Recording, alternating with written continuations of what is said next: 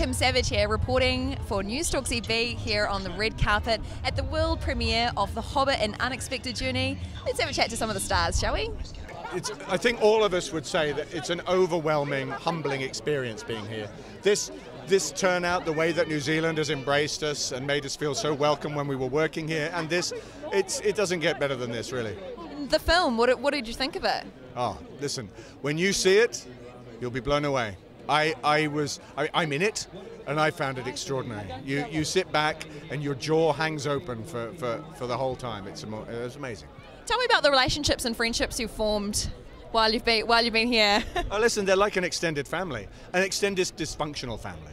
There's we bonded by basically taking the piss out of each other, for want of a better word. We did. We got to know each other in ways that you probably only know members of your closest family. In the good and bad ways. When I was in the country and I worked here, it felt just amazing to be part of this country, and it's just, so I love it, and I'm very happy. Wellington is a fantastic place. Good people, good heart, good wine, good food, and my daughters loved it, I loved it, and I also got to make a movie with Peter Jackson. I mean, that's the thing. When I think about Wellington, this is the first time I've really articulated this. I think about my life here, and then of course I go, oh God, but yeah, I worked here as well, I did a movie. So it's good. I mean, I'll come back here forever. This is a great place. He's an important man. He's an important man. He's got decency, vision, compelling, integrity. No, he's important. He's a proud Kiwi. What do you think of all this fantastic atmosphere we've got? I'm loving it. It's amazing, yeah. It's just, it's unexpected, you know.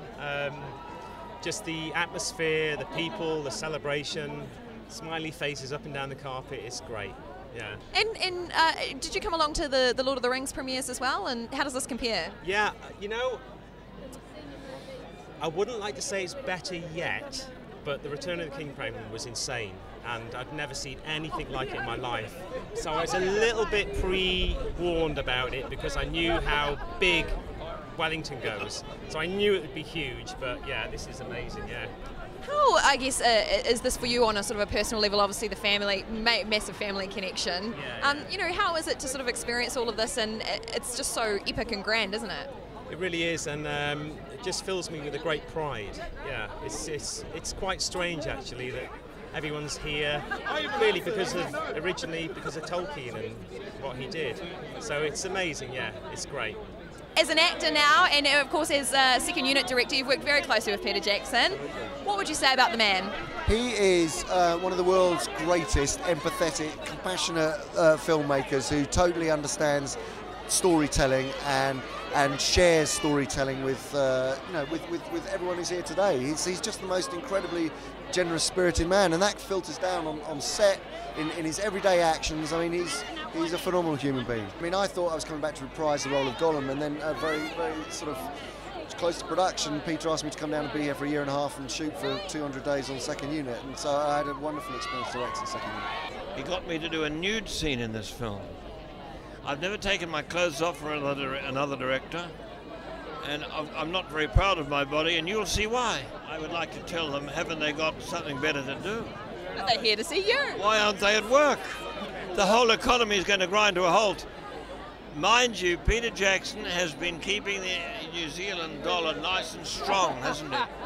He's a great man. You have a genius in your midst. And it was wonderful to be in the film, and it's a huge compliment that such a lot of very nice people have turned out today. And it's rather moving, as a matter of fact.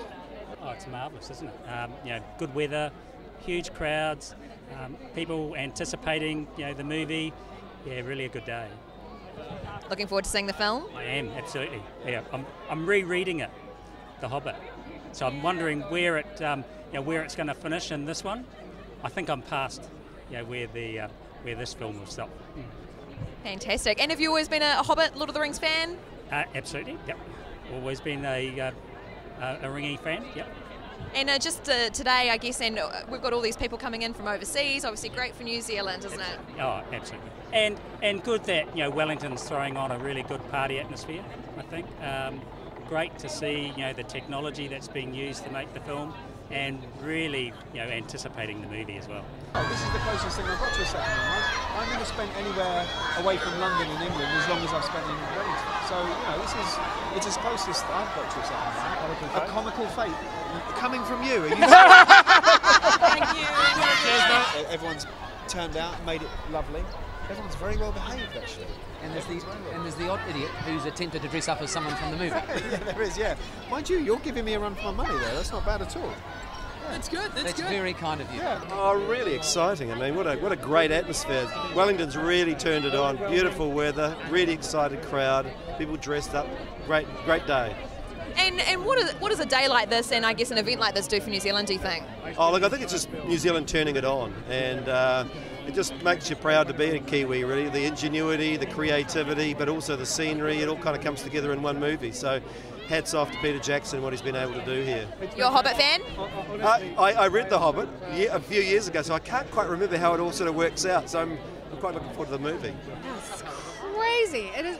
I think Wellington is now officially the coolest capital in the world. I think it's official. The film hits the ground running and it doesn't stop. It starts with the brilliant Sir Ian Holm as Bilbo Baggins, which always gets me because, he was our original. And then Martin Freeman takes over from there, and I think he's just brilliant. I think he's brilliant. It was really hard, but filming went brilliantly, and that was the good thing. So once we actually started making it and doing what we know how to do, it actually went really well. So it was great, and we had huge support from New Zealand. I know there were problems and issues along the way, but honestly, the support and the love that you get from just everyday people, ordinary people, has been amazing. And one film almost done, I guess you could say, and 2 to go. Still lots of work to be done? Yes, there is. Yes, there is. Actually, Pete was hassling me just before. He was saying, we're going to have to get onto this. Not too much partying. So, back to the old grindstone, I suppose. But, yeah. Good to be back in your second home. It's wonderful. It always is. And, walking down this red carpet in Courtney Place, I never quite thought I would do this again. It's very wild. I have, echoes of the past. There's nothing typical about this. No. I mean, listen, the movie belongs to New Zealand, and it belongs to Wellington, and it was made here. It can only be like this here. It's extremely special, and it's really remarkable to look out and see how many people turn up, and they feel, a sense of pride and ownership, and they should,